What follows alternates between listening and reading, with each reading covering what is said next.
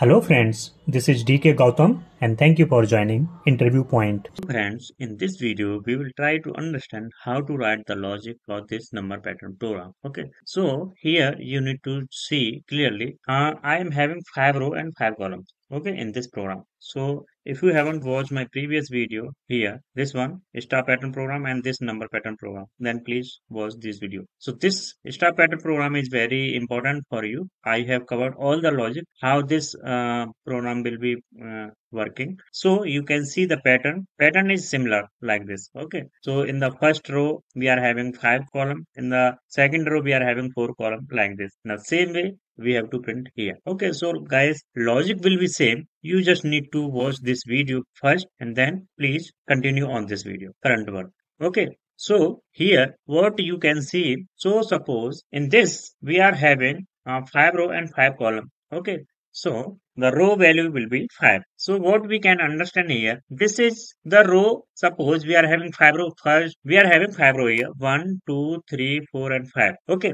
So what we can see, the user enter suppose 5. Then what we can understand here, this row value is start from 5 only. Okay. So the user is enter 5 and then our value will start from 5. Okay. And then value is getting decreased. The same way the row value is increased and this value will again decrease. Okay, so based on that, I need to write the logic. So now let's open my Visual Studio and then friends, if you want video in Hindi, please help me with your vote. You just need to click on this community tab and here poll is created. It will take hardly 1 to 2 seconds for you. So please help me with your vote.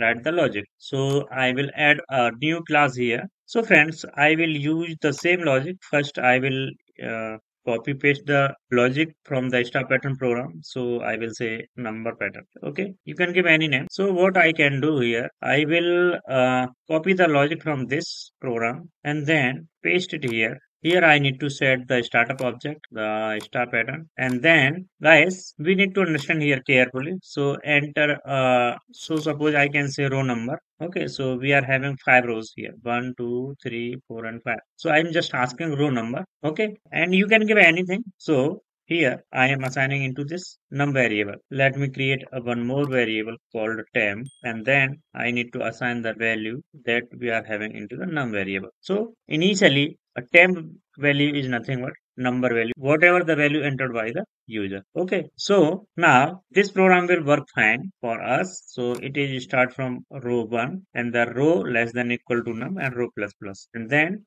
here I need to enter, I need to print something and then what I need to print here. So I need to change this logic here. Okay, so what I can do here, call is equal to temp. So I am going to start from temp because I need to start it from the number. Okay, so whatever the value entered by the user. So, and user entered value is 4. So it will start from 4. If user enter 5, then it will start from 5. Okay, and then call and we can say greater than equal to 1 and then I need to decrease the value. So this is the logic here that is very important. Don't worry, I will tell you, I will explain you. And then here I need to print the value of column, whatever the value we are having into the column. So initially the column is having temp value. So it will start from 5th in the first time. Okay. And then what I need to do is I need to decrease the value of temp. So after printing this complete line, I need to decrease the value of temp. So temp minus minus. Why I am decreasing the value of temp? Because here if I will go into the second row, then we can see here it is starting from 4. So first it will start from the whatever the value entered by the user and then decrease by minus 1. So that's why I have used here temp minus minus. Okay, let's run this program and check the startup object number pattern, this one, and then don't worry, I will explain. Suppose 5 and you can see 5, 4, 3, 2, 1. Okay, suppose in future user entered value is 10. So what we will get here, we can see the output.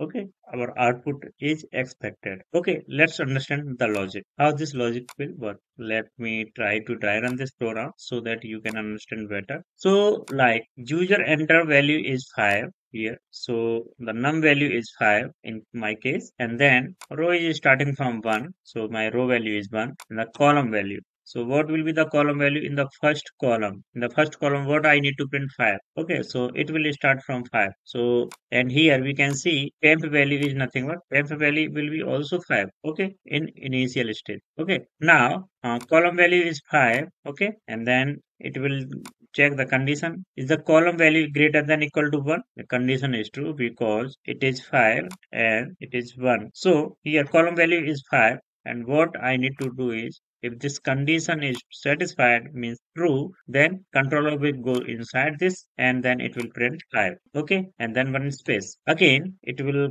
controller will come here and then it will decrease the value of column minus minus. So column minus minus is nothing but it will be 4. Okay, now call value is 4 and it will check the condition. A call is greater than equal to 1. Condition is true because 4 is greater than 1. So condition is true, then it will print 4, then one space. Okay, now it will control will go here and then go here and then it will decrease the value again column. So column minus minus is nothing but it will be 3. Column 3 is greater than 1. Condition is true. If the condition is true, it will come here and it will print 3 here and then one space. Then control will come here and then control will come here. Column minus minus. A column minus minus is nothing but column value is now 2. Again, this condition is true. If the condition is true, and then it will print the value of this column value.